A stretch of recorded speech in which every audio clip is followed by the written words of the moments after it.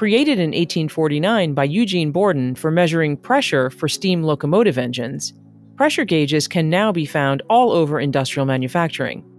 They provide accurate measurement of pressure, but do you know how they operate?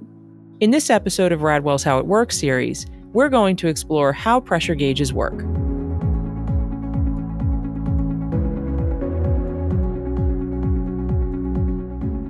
To provide a better understanding of how they work, let's review the main components of a pressure gauge.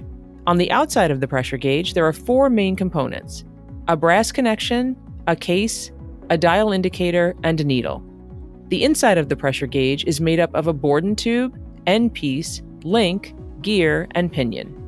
Now that we've reviewed the basic components of a pressure gauge, let's talk about how they work. Used in fluid power systems for well over 100 years, their designs continue to evolve.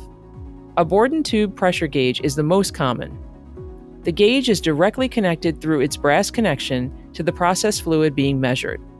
The pressurized force enters the Borden tube. As the force of the fluid enters the tube, the Borden tube tries to uncoil and straighten out. The one end of the Borden tube is connected to the end piece, which is connected to the link. The link will pull away as the Borden tube uncoils, and in turn will cause the gear to move. The gear turns the pinion, which allows the needle to move and displays the amount of force. Though the needle is what displays the amount of pressure, how much the Borden tube uncoils is the biggest factor for displaying the amount of pressure. When efficient readings of pressure are needed, pressure gauges provide that.